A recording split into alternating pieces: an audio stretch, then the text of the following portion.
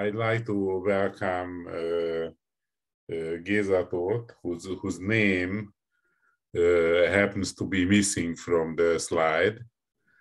That's the joint work. That's the joint. So his name is joint work. So he is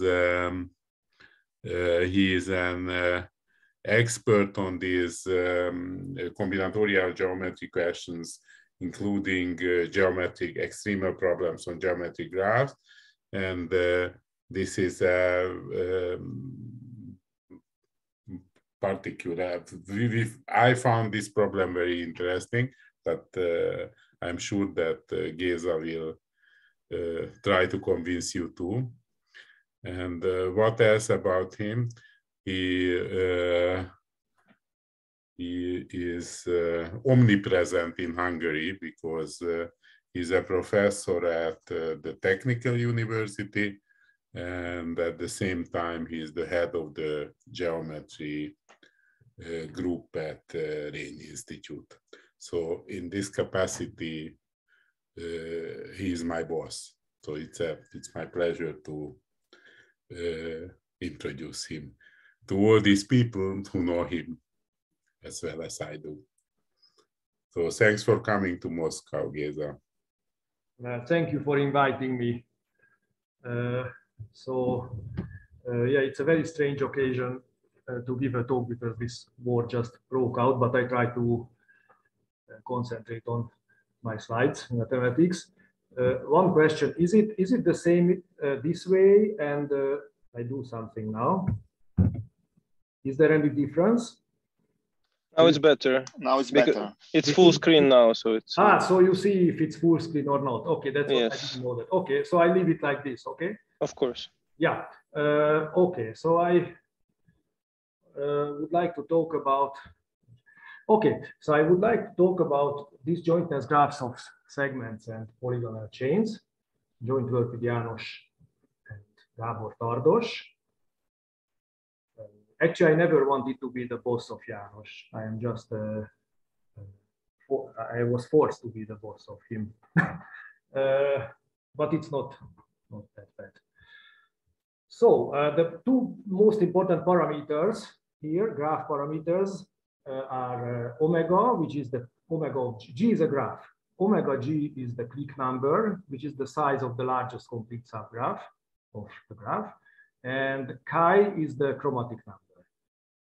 And it's clear that for any graph, chi is greater or equal than omega, because if you have a complete subgraph of some size, then even that subgraph meets omega colors.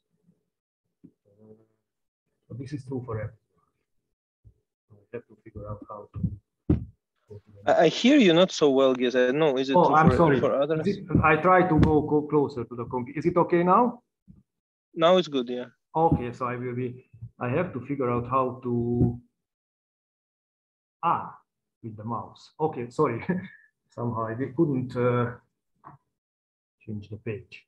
Okay, so there are graphs. It's well known. There are graphs where these two parameters are very far from each other. Omega is 2. There are graphs where omega is 2, which means that the graph doesn't contain a triangle. And chi, the chromatic number, is arbitrarily large. There are many such constructions. Here are a few of them. The Schiff graph, Zykov construction, Michalski, Berling's construction, random construction, and there are some others. Now, there is a very interesting definition by Gyárfás and Lehel from 1983. If we have a graph class, just a collection of graphs, we say that this graph class is chi-bounded if there is a function f, so that chi is smaller than some function that function of omega. In other words, graph class is chi-bounded if the chromatic number is bounded in terms of the clique number. So in other words, this cannot happen, which is here up, that omega is 2 or some other fixed number, and at the same time the chromatic number goes to infinity. That cannot happen. Okay, the basic example for chi-bounded class is the perfect graphs. There it's the most chi-bounded, if you can say, because there for every perfect graph chi is equal to omega. So in other words, this f(x) equals x functions. Okay, so that's the most basic example for chi-bounded classes. And in this sense, we can say that the class is chi-bounded if it is in some sense close to perfect graphs. So if in some sense it is almost perfect. Okay. So in this talk we will investigate some graphs which are defined by some geometric means, intersections or disjointness graphs of some geometric objects. Probably the easiest example is this intersection graph of intervals on a line. So you take a lot of intervals on a line, and you can define the intersection graph. So the vertices correspond to the intervals, and they are connected if the intervals intersect each other. And it's a relatively easy proof. It's relatively easy to see that these graphs are always perfect. So chi is equal to omega. So of course it means that they are chi-bounded.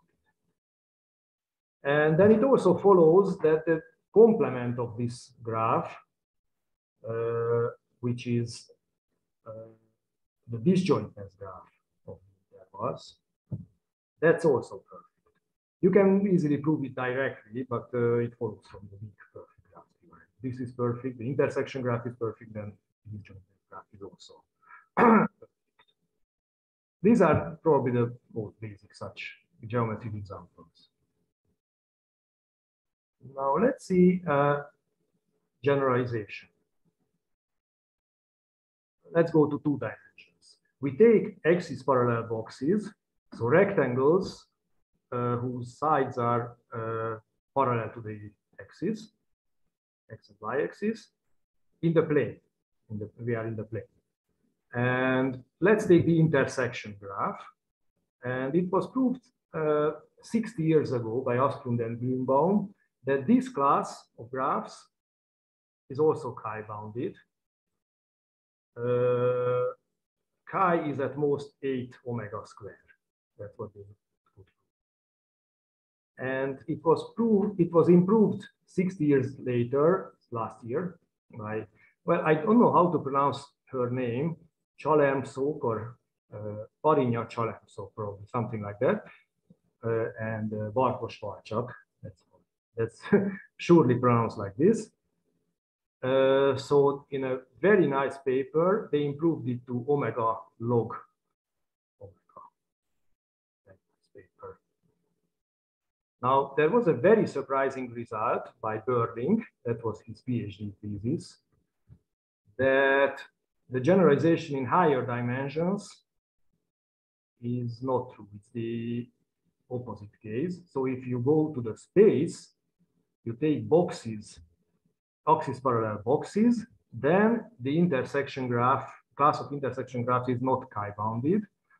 He constructed boxes where the intersection graph has no triangle, omega is 2, and the chromatic number goes to infinity.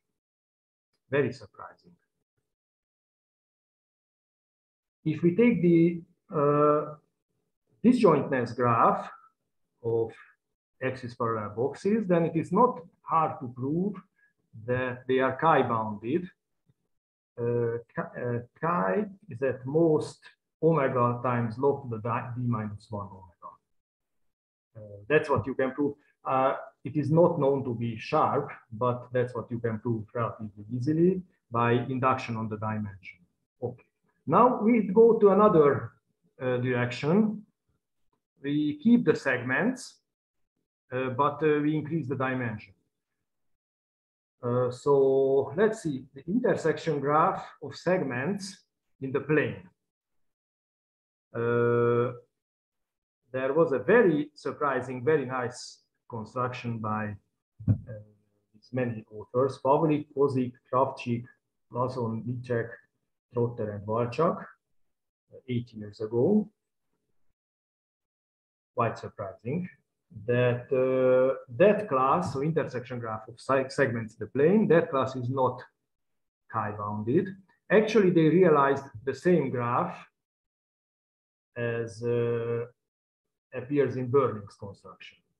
So Berling realized some graphs with this property as an intersection graph of boxes, and they realized the same graph as intersection graph of segments.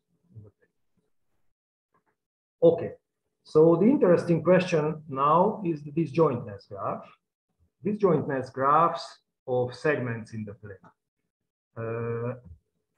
János and Jenő Törőcsik proved in '94 that they are chi-bounded. I will show you the basic. I will show you the proof. They are chi-bounded. Chi is at most omega to the 4. Now we don't know if this is sharp or not, but I forgot to write it here. If instead of segments we have x-monotone curves, then we know that it is sharp. That was proved by János and Thomas. But for segments, it is not known to be sharp. Maybe it can be improved. Okay, so in the rest of the talk, I will talk about some other generalizations, especially generalizations of this result and this result for other disjointness graphs. So here is a little summary of what we know. So we saw that disjointness graphs of segments in, we didn't see, I am just telling you, we will see it later, sorry. So if we take segments in the d-dimensional space, then it is also chi-bounded, almost with the same function. They could prove almost the same function, omega to the 4, and then we have this strange term, omega cube. Most likely it is just of technical reasons, but we couldn't get rid of it. So omega to the 4 plus omega cube is an upper bound for the chromatic number for disjointness graph of segments in 3 or more higher dimensions. If instead of segments you take lines in d dimension, well, if you take lines in 2 dimensions, then it's not an interesting question. If you take lines in 3 or higher dimensions, then we could prove that it is there is a cubic upper bound, so it is chi-bounded.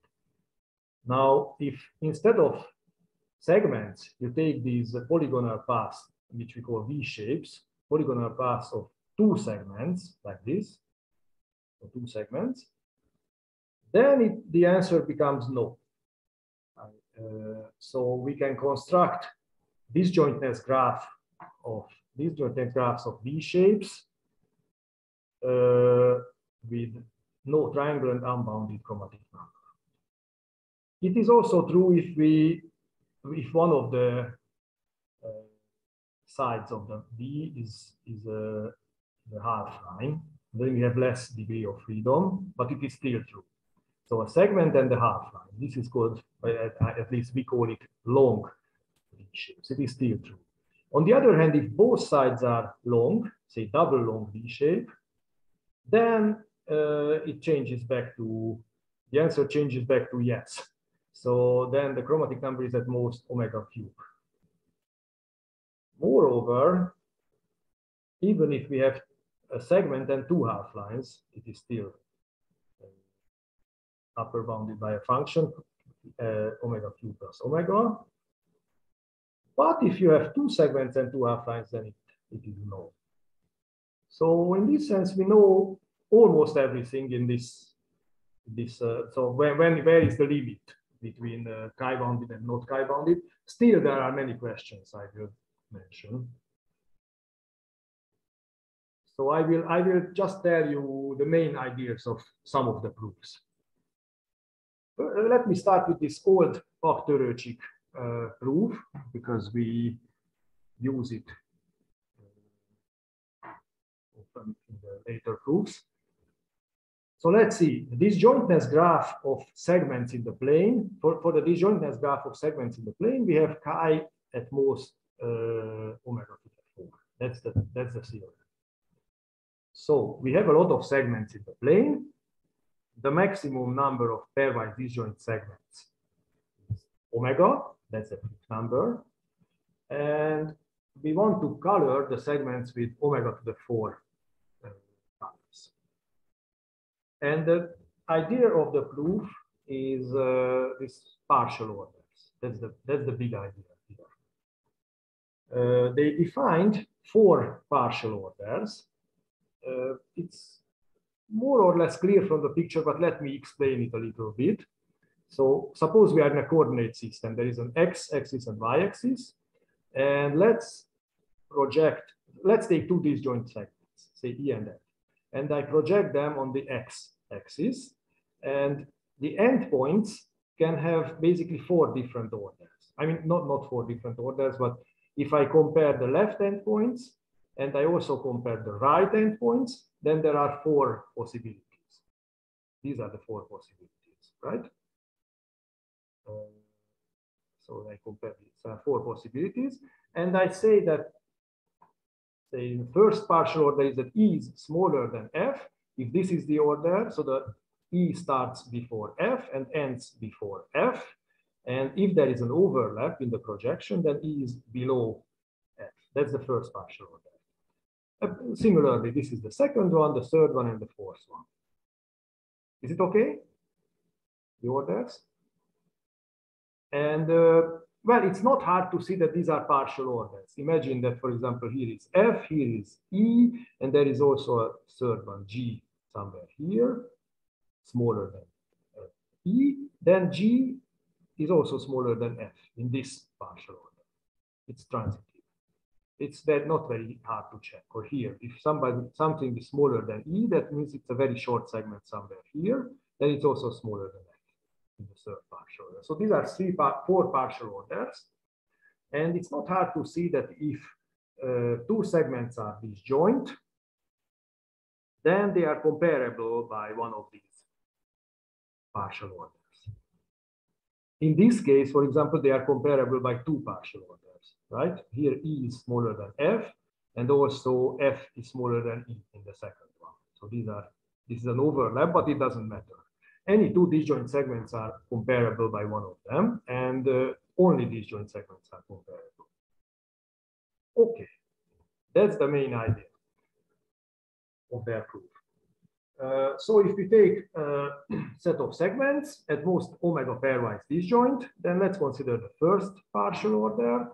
The maximum chain has lengths at most omega, right? Because there are no more than omega disjoint segments. So the set of segments can be decomposed into omega anti-chains. Set of sets which are not comparable by the first partial order. Then for each anti-chain, I continue with the second one. I decompose each anti-chain to omega anti-chains with respect to the second order. Then now I have omega square subsets, and I continue with omega with the third partial order and the fourth partial order, and eventually I get omega to the 4 subsets and of edges, and each subset is an anti-chain for all of the 4 partial orders, which means that they are not comparable by any of these 4 relations. Therefore, they are pairwise crossing these segments. So these segments, each class of the omega 4 to the 4, each class can be colored with the same color, because in the disjointness graph they are not connected. So I managed to color all the segments with omega to the 4 colors. That was. Now let me sketch a similar result. disjointness graph of segments in the space? Well, first, okay, so you have a lot of segments in the space, and you want to color the disjointness graph with some bounded number of colors in terms of omega. Actually, that's the bound proof. The first idea after that proof would be that if you can somehow define similarly as in the plane, you can define k partial orders, say 1 million partial orders among disjoint segments, so that any two disjoint segments are comparable by at least one of them. Only disjoint segments are comparable, and that's it, these two. And there are, say, 1 million partial orders. So you decompose the disjointness into 1 million partial orders. Then you could prove that chi is at most omega to the 1 million, right? The same way. Now, up to, so to the best of our knowledge, it is not known. It is not known if disjointness, the disjointness relation among segments in the space can be decomposed into 1 million partial orders or any bounded number of partial orders. We don't know any bound. It's very strange. It shouldn't, that's my first problem.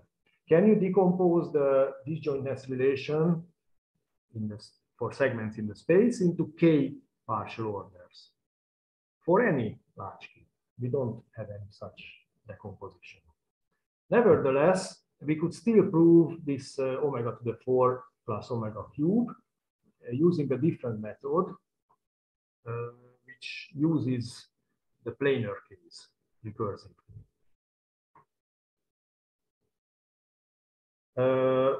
Now I sketched the idea, so I want to prove that for segments in the space, chi is at most omega to the 4 plus omega cube. Now I won't prove it because it's a little bit technical. Instead, I prove something much easier, which is much nicer as well.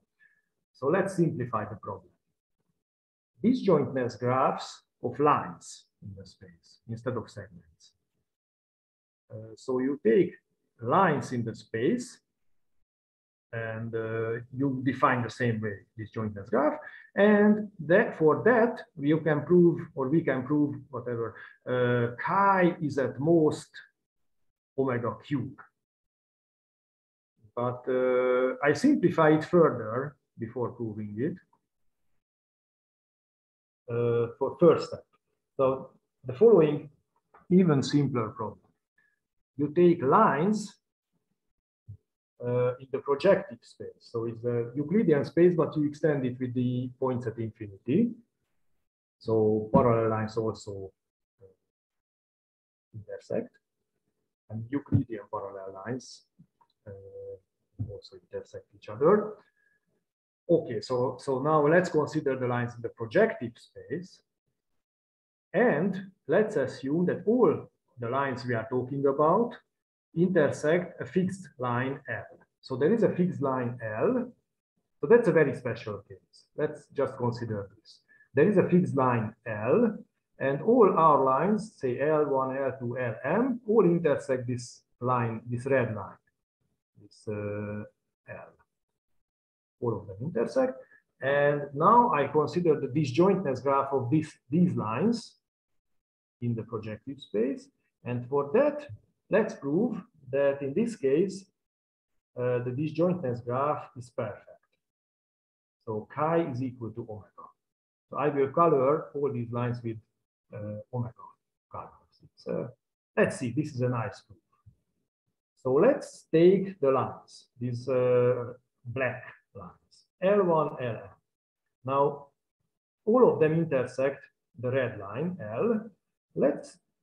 Let P1, P2, and so on, PA be the intersection point. So they intersect this red line in these P1, PA points. Yes, sorry, when you say projective space, you mean yes. Three-dimensional projective space? Yes, right? Yes. So it's basically, it's the same. So we are in the originally or for the original problem, we are in the Euclidean space. And now I extend all the lines, I mean all the space with the lines at infinity to get a three-dimensional projective space. Okay? And so now I consider the problem there in the projective space. Then I go back to the Euclidean later. Okay. So here are these intersection points, P1, PA. Of course, A might be much smaller than M because there could be many lines which intersect the red line at the same point, obviously. So these are just the intersection lines. So it doesn't mean that P1 corresponds to L1 and so on. These are just the intersection points, okay? And similarly, let's define the planes determined by sum of these, one of these lines plus L. So two lines, the red line and the black line together determine a plane, right? And that those planes are denoted by Q1 and so on QB. So again, it's possible that one of these Qs corresponds to many of the lines. So two lines determine the same plane with the red line. Okay, so I have these objects, intersection points and planes, and now I define a bipartite multigraph. The vertices will be these points, P1, P2, PA, and Q1, and the planes, Q1, QB. These are the vertices. And then each of these black lines, say Li, corresponds to an edge, to the corresponding intersection, the corresponding plane. Okay, so there could be multiple edges. It's possible that two lines correspond to the same intersection and the same plane. It's okay. So it's a bipartite multigraph. These are points, planes, and the edges are the lines. Okay, and now observe that if two lines of these black lines, Li and Lj, two lines, intersect, that can happen in two different ways. Remember that both of them intersect the red line. So they intersect either, so that there could be two reasons that they intersect. Either they intersect the red line in a common point, so they go in the common point, or they determine the same plane. They are coplanar.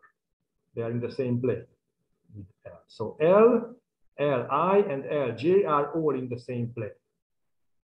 These are the possible two reasons for the lines to intersect, the two black lines. Now, it corresponds to this kind of configuration. So it corresponds to a common endpoint of the edges. So the first case corresponds to a common Q. The second case corresponds to a common P. But this shouldn't be if and only if, no, because Li and Lj might be parallel, right? But it's projective.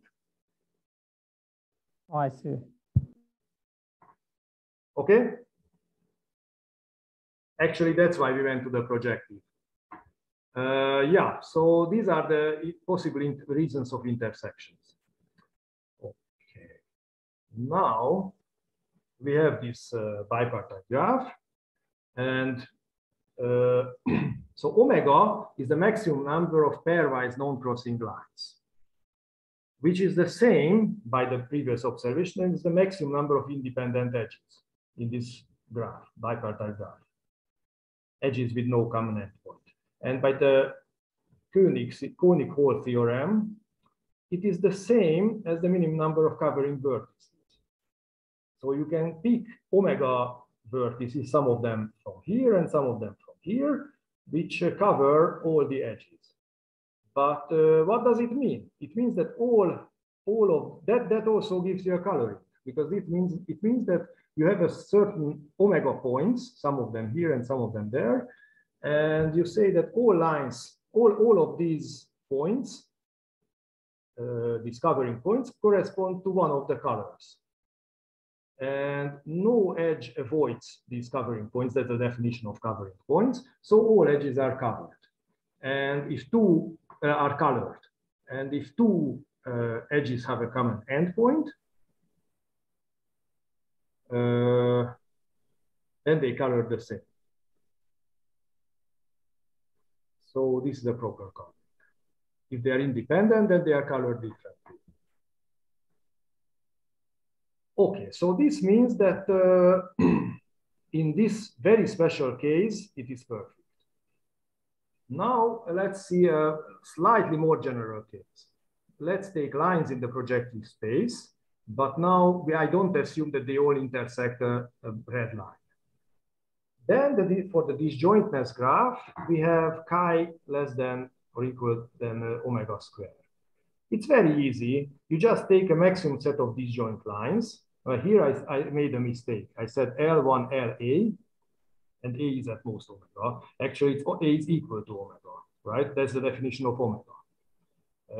Omega is the maximum number of independent lines, non-crossing lines. So you take sorry for this mistake. So you take L1, L omega, which is a maximum set of non-crossing lines, and all the other lines intersect one of them. So I just have to apply the previous result omega times. And I colored them with omega square colors altogether. Is it okay? Okay. Yeah, it's clear. Yeah, so the next one more step about this. Let's go back to the Euclidean space. So now I take a lot of lines in the Euclidean space, and I want to color them with omega cube colors by applying the previous result. Actually, I don't know how to go back. How to, sorry, now I made a mistake because okay. At the beginning, the arrows didn't work. Now they do. Sorry for my limited intelligence. Okay, so lines in the Euclidean space, and I want to apply this result, lines in the projective space. So let's take the lines in the Euclidean space. This is the maximum number of non-crossing lines. And let's consider them for a minute as lines in the projective space. Then the new omega G prime is, it cannot increase, right? The only difference is that parallel lines also cross. So the clique number can only decrease. So if I consider them as lines in the projective space, then I can color them with omega squared colors. Now let's go back to the Euclidean space, and let's consider one color class. The only difference is that there could be sets of lines which are parallel to each other. And before I considered them crossing lines, and now I have to color them differently. But each parallel class can contain at most omega parallel lines, right? Because now they are disjoint. So I have to divide each color class into omega further classes at most. And that's omega cube colors. Okay, that's enough about it. For segments, it's slightly more tricky. There are some other tricks, and I don't want to go into the details because it's a little technical, and we have this nasty omega cube term. But Géza, can I ask you a question? Yes, yes. So you were talking about proofs using partial orders. Yes. For this simpler case of, or even for the case of, I don't know, projective space, this omega squared result, can you prove it using some partial orders? I don't think so. I don't think we can define partial orders among disjoint lines. Just like for segments, we cannot, as far as I know, we couldn't decompose the disjointness, not to the disjointness relation between lines, either in the Euclidean space or in the projective space. We cannot divide into partial orders. Mm-hmm. Okay. Somehow the intuition or counter-intuition is that maybe one line is below the other one. This is not a proof. I am just saying that what is the difficulty. One line is below the other one. The other line is below the second one and can be still above the first one. this is definitely not a proof because you can define some more tricky partial order, but somehow we couldn't avoid this problem. Okay. Yeah, I see. Okay. What else? Yes.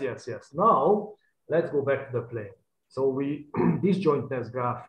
We have seen that disjointness graph of segments in the plane is chi-bounded, and the best bound we know is omega to the 4. Now let's consider long V shapes, which means that there is a segment plus a half-line. This is the object, okay? And we consider disjointness graph of these things. And here we can prove that it is not chi-bounded. And the way we proved it is realizing the shift graph. So let me tell you very briefly what is the shift graph and with what property do we use. So the shift graph is has, well, the vertices, okay, shift graph Fsn. N is a parameter. It has n choose 2 vertices. A vertex is basically it's an interval, it's a pair of numbers. So this is a vertex. Looks like an edge, but it's a vertex. So vertex of the shift graph is a pair of numbers, ij. That's a vertex. And so it has n choose 2 vertices, and 2 vertices are connected by an edge in these cases. So 2 such intervals are connected if one of them is the continuation of the other one. So one of them starts where the other one ends. Then they are connected by an edge.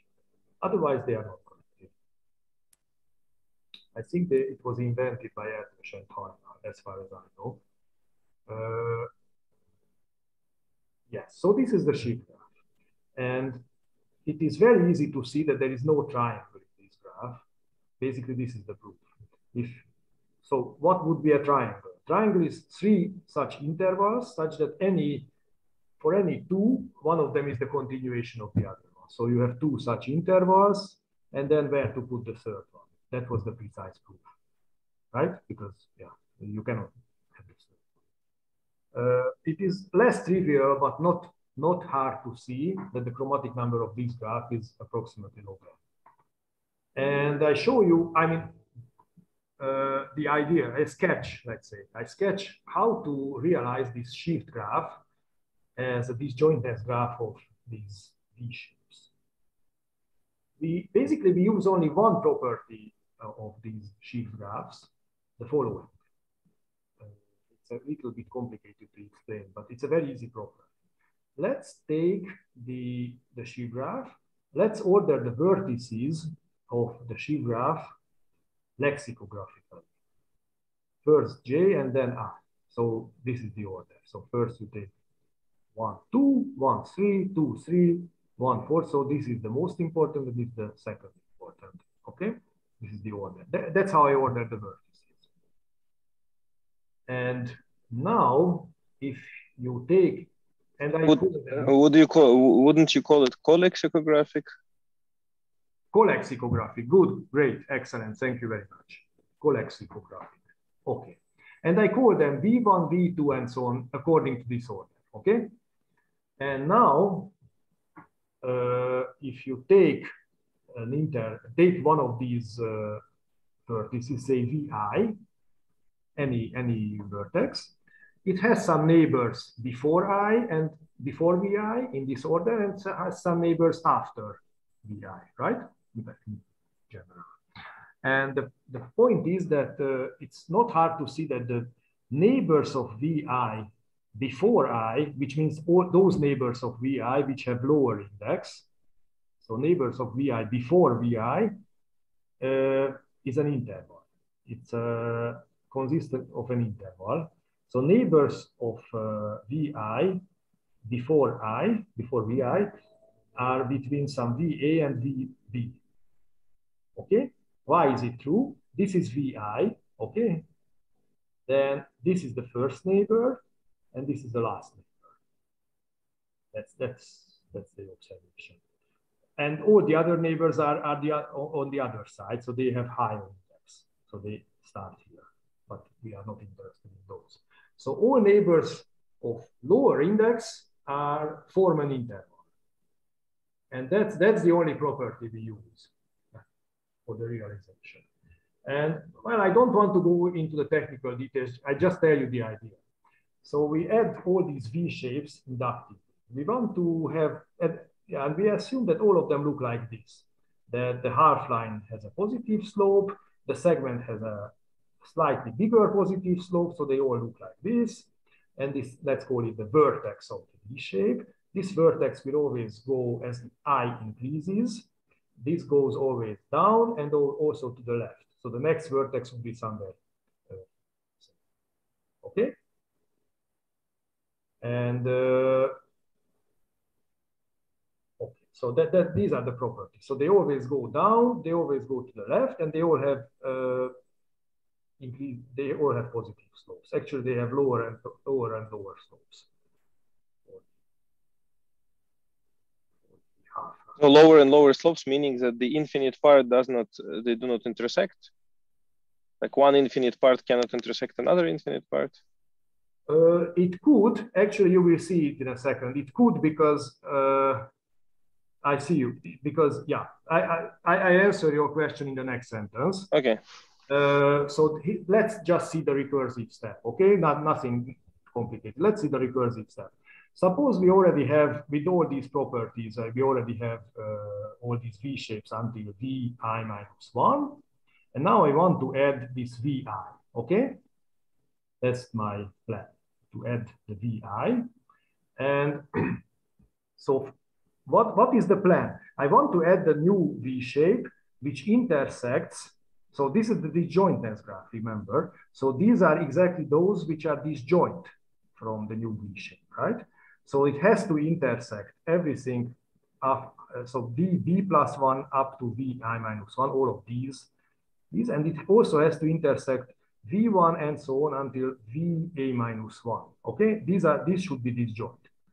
Okay, and first of all, I take a horizontal line between the vertex of VB and VB plus 1. Okay, it's a horizontal line. And I tilt it a little bit so that it has a very, very little positive slope, but it's almost horizontal. Now let's go very, this way it is infinite, and this way I go somewhere extremely far away, very far away, so that it will be below all the previous endpoints. So this answers your question, because these two half lines will intersect, right? It has lower slope, it starts below, but still the endpoint is below because it's somewhere far away here. So these two half lines will intersect each other. Is it okay? Yeah. So this line, well, now I still didn't talk about the other the segment part, just this line. This line will already intersect everything below. So B plus 1, B plus 2, and so on, I minus 1. So this part is already okay, right? This part is okay. I still have to intersect these very little index parts, A minus 1 and so on. But so far, this part is okay. So this half line is responsible for this part.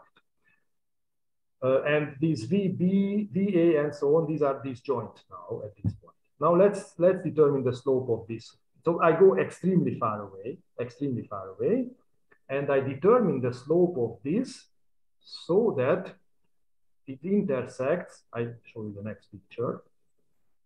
Suppose this is extremely far. This is a segment. It looks like a half line, but actually this is a segment. Okay, I end it somewhere. And it will intersect all the half lines of A minus 1, A minus 2, and so on. So as you decrease the index, they have higher and higher slope, right? Because these slopes are decreasing. So these have the highest slopes. So if you choose a proper slope and you are very, very far away, then you intersect exactly these half lines, A minus 1 and so on. So this is responsible. So with this segment, you intersect half lines also. So you do not count on intersecting between two segments. On intersection Yes, between two segments never intersect. Mm-hmm. Yes, yes. I mean, you never use it. Yeah. At least I don't use it. Yes, Mm-hmm. and you can achieve that they don't intersect. Now, so this half line is responsible for the high index non-neighbors, and the segment is responsible for the low index non-neighbors. And these between are all disjoint, are all inside this. Okay. Now, so this is a realization of the shift graph. And here comes another problem which we were thinking a lot about and we couldn't solve. Notice that, maybe I go back. Yes. So say this is VI and this is VB plus 1. And this VB plus 1, you cannot avoid that this VB plus 1, both the segment and the half line will intersect this, right? So they intersect twice. You cannot avoid it because maybe this segment has to go higher than this point. So you cannot avoid the intersection. So these will intersect twice. So in some pairs, this means that some pairs will intersect twice. And we cannot do this construction with the requirement that any two, if they intersect only once. And that's a very exciting question. So can you suppose that you have single crossing V shapes or long V shapes or whatever, that class of disjointness graph is chi-bounded or not, so single crossing. If instead of V shapes, you take segments of polygonal chains of 3 segments, then we know that you can do it with single crossing. So instead of V shapes, let's say Z shapes, which is 3 segments, then we can do it with single crossing. Actually, it was done by, sorry, I forgot the name. We did it with 4 segments, and Mütze, Walczak, Weichert, I think. So they improved it to 3 segments. I forgot to write it here. But for 2 segments and single crossing, we cannot do it. We need 2 crossings. Okay, and yes. So this is a very exciting question. And one more thing. If you take double long V shapes, so what is double long V shape? It means that both ends are half lines. So these are both half lines. Then the situation is different. Then it is chi-bounded, and you can use the same idea as we did for segments. We have these 4 partial orders. Here you can do it with 3 partial orders. Basically, these are the 3 partial orders. So 3 partial orders between disjoint V shapes, disjoint Vs. Basically, these are the 3 partial orders. Below and starts to the right, below and starts to the left, and inside. These are the 3 partial orders. It's very easy to see that all of them are partial orders. And so this would give omega cube. Actually, you can use these partial orders with some work. You can use it for double long Z shape. So even if you can add the segment like this, so segment plus 2 infinite 2 half lines, still the same argument works. Still omega cube. But what happens if you have 2 segments and 2 half lines? Then we can use the previous result. Then the answer is no. You can have this. We have this set of V shapes, right? Long V shapes, and we can replace each of them by tracing them twice. So 2 half lines and 2 segments. Replace each of these by these. Okay. Then we have the same disjointness graph, and then we can prove that it is not chi-bounded. So the limit is between 3 and 4 segments. Okay, Okay, and I mentioned one more thing. I don't prove anything. I just mentioned one more interesting thing.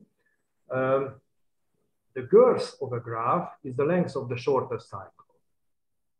And Erdős and Tajnal proved that there are graphs of arbitrarily large girth and arbitrarily large chromatic number. So this statement is strong, much stronger than what we had for the sheaf graph and the others. For the sheaf graph and whatever Zykov construction, they had the property that there is no triangle and arbitrarily large chromatic number. Here, not just triangle, no short cycle and arbitrarily large chromatic number. So this is a much stronger property than before. So it's harder to realize, right? It's more special, it's much stronger. And for Z shapes, so which means that, well, it doesn't look like a Z, but still you can, topologically it's a Z. Actually, topologically it is everything. Anyway, so 3 segments, okay? It's a polygonal chain of 3 segments. Finite, it's not infinite. So three normal segments, polygonal chain of 3 segments. Then the disjointness graph can even have this strong property, large girth and large chromatic number at the same time. Now I don't prove it because it's a little bit technical. We cannot prove it. We cannot do it if any of these is infinite, and we cannot do it if it's just 2 segments. This is the smallest one for which we can do it.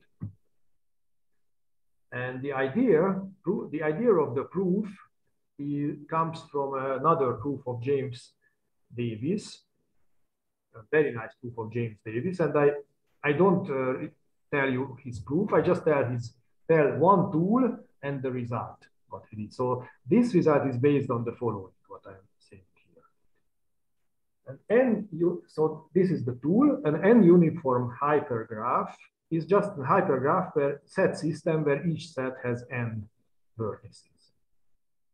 And we say that n, say G hyperedges form a cycle. If this is the situation, what you can see here. In other words, there are vertices V1, V2, Vg, such that, say, Vi and Vi plus 1 is in a hyperedge Ei. It doesn't matter if other vertices are also in Ei, it doesn't matter, but these two are definitely in Ei. So Vi plus 1, Vi plus 2 is in Ei plus 1, and so on. Then we say that they form a cycle, okay? And so it's a Birch cycle, right? Yes. And okay, this was a definition, and now I tell you 2 theorems. First, Gallai,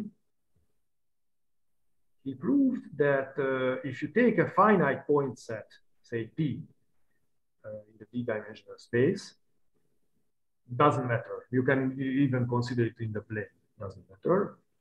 Well, even in the line. It's enough. Okay, in the line. But I say it in the full generator in D dimensions. So finite set in the D-dimensional space. Then there is another finite set, which is a huge set in the D-dimensional space, such that for every k coloring of the points of X,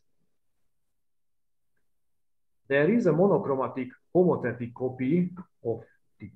Homothetic means you can use translation and scale, no rotation. Is it okay?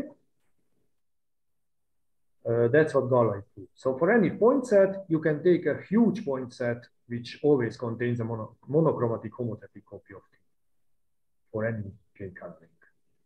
And Prömel and Voigt generalized it in the following way. The same is true, so this X exists, with the additional condition that if you take all the homothetic copies of T in this set X, that's a hypergraph, right? You take all the homothetic copies, and this hypergraph, these homothetic copies don't form a cycle of length G.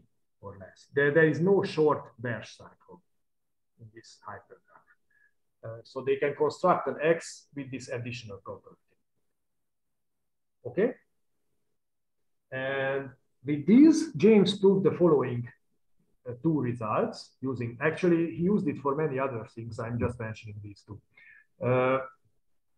He proved that the intersection graph of axis parallel boxes in the space, three-dimensional space, can have arbitrarily large girths and arbitrarily large chromatic number. Somehow he used this result and the recursive, he made the recursive construction. So this is a strengthening of the Berling construction, which I started with. Berling proved the same thing, but instead of large girths, he just proved that there is no, with the property that there is no triangle. And Davis improved it to large girths. Yes, sorry, can you repeat? Maybe I missed it. So what does it mean that they form a cycle? Like in which graph again? Like in the primal. Yeah, intersection graph. Intersection graph in both. So this is a normal. It's not a hypergraph now. It is a normal graph and a traditional cycle. I mean, just a cycle in the most conservative way. So he managed to construct axis parallel boxes. So that the intersection graph has very large girths and very large chromatic number. Okay. And this is an improvement of Berling's result. And he used exactly the same thing, absolutely the same, to prove that the following very similar result. He can construct lines in R³ so that their intersection graph has exactly the same property. Large girths and large chromatic number. And the construction is basically the same. So we were talking about disjointness graphs of lines in the previous slides. This is the intersection graph of lines. Before him, Sergei Norin proved that intersection graph of lines can have it's possible that it doesn't, it's not chi-bounded. So it's possible that it doesn't contain a triangle and still arbitrarily large chromatic number. That was proved by Sergei Norin. And this is an improvement because it even has a large girth. Okay. And I finish with one more problem. Actually, I already mentioned that it's V-shape. So we proved a similar thing for polygonal chains of 3 segments, and we couldn't prove it for 2 segments. For 2 segments, V-shapes, let's say, we know that it can have, it's not chi-bounded, no triangle and arbitrarily large chromatic number, but we don't know if it can have arbitrarily large girth. So that case remains open. I think it's a reference problem. And I think this was the last. Yes, this was the last. So that's it. Thanks a lot, Géza. Thank you very much for a great talk. Thank you. Any questions? Thank you, Géza. Thank you. So in your construction, Géza, in this where you realize this shift graph. So shift graphs, what is the situation on cycles with the shift graph? So how long cycles are there? Yeah, like do you have any odd cycles? Let's see. It's easy to get rid of them. That's what I remember. Let me make just a second. I don't know. I think there is no induced. There is no induced cycle. I mean, in a shift graph, yeah, okay, there is no induced. There are lots of even cycles, but the odd cycle, there are 5 cycles in the shift graph. There are 5 cycles. But you can get rid of the first few, so you can make it like a subgraph of the shift graph where all the first odd cycle has like high length. Okay. And in general, are there any like intermediate results when you can get rid of some cycles, like odd cycles, but you cannot get rid of all even cycles, like classes of geometric graphs, where you know that they're chi-bounded or not chi-bounded? You even can get rid of, say, odd cycles, but you cannot get rid of all cycles, or something like that. I don't know any such. Like for this is what happens for Kneser graphs, for example. For Kneser graphs, you can get rid of all odd cycles and you can get large chromatic number. But, getting like without deleting any edges, but getting rid of even cycles is it's harder. So yeah, I don't know. In these shift graphs, we can get rid of the. So whatever. Okay, so their order even doesn't matter that much as far as I understood, Gabor. Just short. It does matter. You cannot get rid of the even cycles. Okay. You can get rid of short odd cycles. Okay. Lots of cycles of length 4, and there is no way to get rid of them. Okay. But you can get rid of the short odd cycles, and it still will be a high chromatic. Okay. So then this is. Any other questions? Okay. So if not, then thanks a lot, Géza, for the talk. Thank you very much. Thank you very much. Hope to see you in Hungary if this would be possible, this summer. I hope so. I hope so. Yeah. Okay. Well, okay. Thank you, Géza. Yeah. Bye. Bye, Géza. Bye.